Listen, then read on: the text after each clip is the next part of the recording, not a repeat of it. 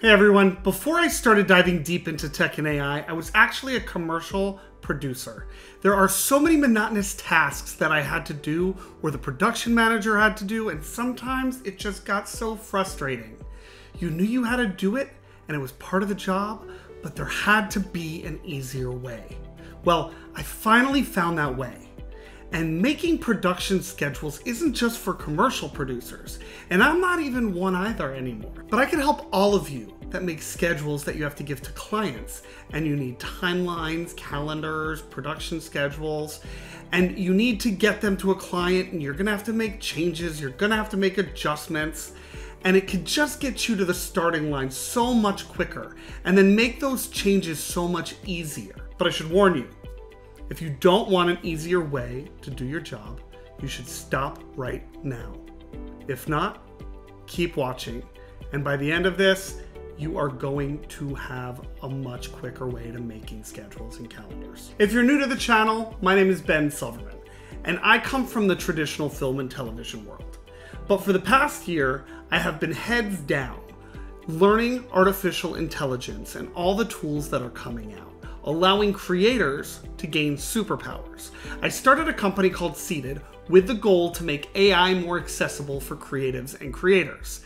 These videos are really for everyone, but especially beginners who don't know where to start and want a place where they feel like it is okay to learn at their own pace and not feel too overwhelmed. Now, the tool that I'm going to talk about today is Notion. I can go into a much bigger video about the entirety of Notion because this tool is unbelievable in so many ways. But I'm going to keep this video really focused on scheduling. And if you want to see another video that is a lot more in depth about Notion, please leave a comment below. And don't forget to like and subscribe. It will help out the channel so much. So I have an entire system in my Notion set up for how I run my entire business and even my life. But this part only involves you opening up a new page. Now, Notion is filled to the brim with AI features, and that is what I am going to use. Everything in Notion is also built off of databases and giving you the opportunity to view all of your databases in many different ways. The main goal is to build one with everything you need in it and ask Notion AI to create that database for you. Make the rows and the columns. This is the monotonous part. Since every schedule has different dates, you'll have to put those dates in. And once you have that entered, we'll be able to visualize it and change the schedule and make it easier than it ever took me 5 years ago. Okay, so first off, I want to show you what we're going to create. So this is my setup, and I have already created a template for it. So I have a production scheduling template, and this is exactly what we're going to make. Once I open it up, it automatically gives me this. And it has this, every aspect. I'm sure you have schedules or specific things and tasks that you have to create. You can make templates for that. And in turn, you'll have all of these already ready to go, all the dates. This is for email. You'll have a calendar built. And we also built a timeline. Depending on what you are actually working in, you might or might not use all of these. So this is exactly what we're gonna do. And I'm gonna just show you how to do it. I am going to come back out to my projects, and I am gonna create a new template because I wanna make sure that I could use it over and over again. I'm gonna say production schedule for my YouTube channel. And it's already got all of my properties. You can put other properties in. Again, I'm not going to make this too focused on that. But I've already created a prompt that I want to use, and I'm just going to enter it right here. But if you see this line right here, it says press space for AI and / for commands. So I'm going to press space, and right here I am going to tell it to create a database with a table view and make the following columns. In the header, columns in the header. Event date, email address, and notes. After you have created those columns, make the following events in the event column. Storyboard design, client feedback revisions, client feedback asset building, client feedback revisions animation. So you get the idea. You can obviously put whatever it is you want, but this just shows you what's about to happen. I'm gonna hit enter and bam, it literally creates the entire database for me. Now what's so cool about this is I'm gonna hit done. Now I'm gonna just need to turn this into a database just because of the way it works. Turn into database. There you have it. And now I have event, date, email address, notes, all of the above right there. I have all of these pieces that I need. I'm gonna just call this production schedule. Title, which is going to be a text column. Date, I'm just gonna click on this and I'm going to edit property. And then I'm gonna go ahead and right here it says the type. I'm just gonna make that into a date. Perfect. I'm going to, there we go. And then email address, I'm gonna want that to be an email address. So you could just come in here, go right back into type and scroll down. Now you have the email address property. Perfect, there you have it. Now here is notes, that's gonna be a text column. I'm gonna add one more here and I'm gonna call it multi-select because that's gonna give me colors that I can color code later. Perfect.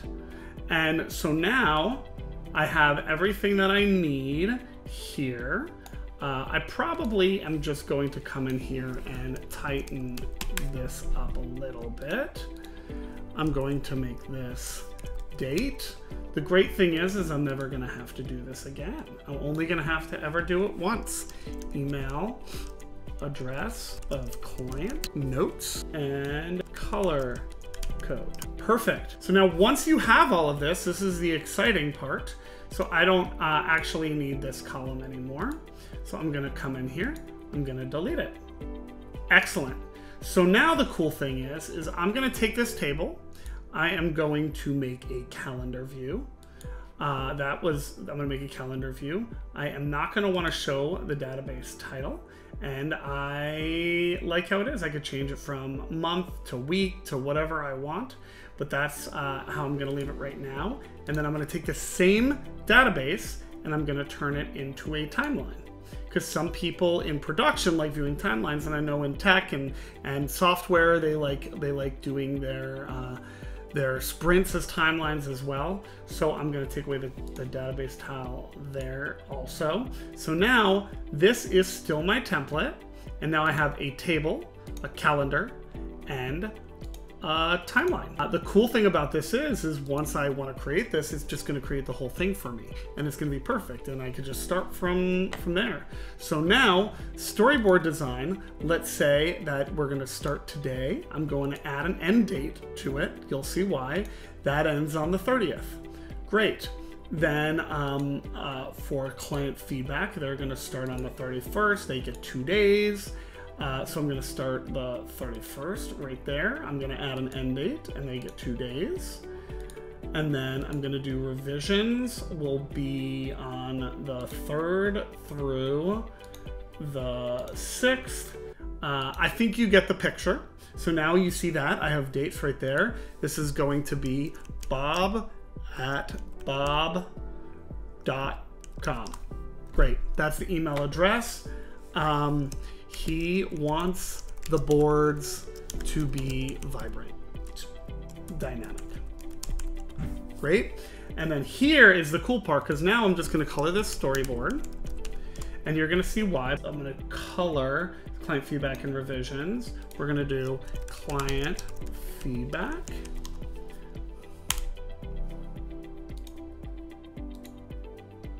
Get rid of that. And then I'm going to do right here, revisions. Wonderful. Now, the cool part here is now I can come over to the calendar and you'll see what happened. Now I have storyboard design, client feedback, and revisions. Now if I come to the timeline, you have the same thing. And the cool thing about this part here is you can change it around and organize it. Look, if I wanted to add to the 1st, right? Now I'm gonna come back to the table and it's gonna say to January 1st. And that's the coolest part. Now I'm gonna take that back And then once you have the full entire schedule, you'll be able to just say, oh, the client can't get to this until the next day. So you just change the date, and then it changes the calendar. You can print them a new calendar. You can attach it as an addendum to a contract. It's super, super simple. Now, the cool part about this as well is if you come over to here, now you'll see the color coding's not there, right? So what I'm gonna do is I am going to go to properties. It says 0 shown, and I am going up to color code, and I'm gonna make that visible.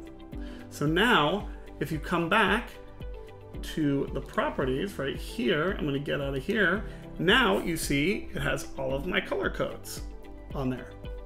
Incredible. So if you see this, and then if you want to go back and get rid of that, what you could do is you could just get rid of this entire column and then just make everything a color code with what you want to do, or even hide this, and then it'll just show the color code. And then that's that. That's all you have to do. And now you have an easy way of making schedules, making timelines, and doing all of that. So now if you really want to just make a production schedule and you have a job, it's like, okay, cool, well, I have a job. Now, once you have that template, it's so easy to replicate.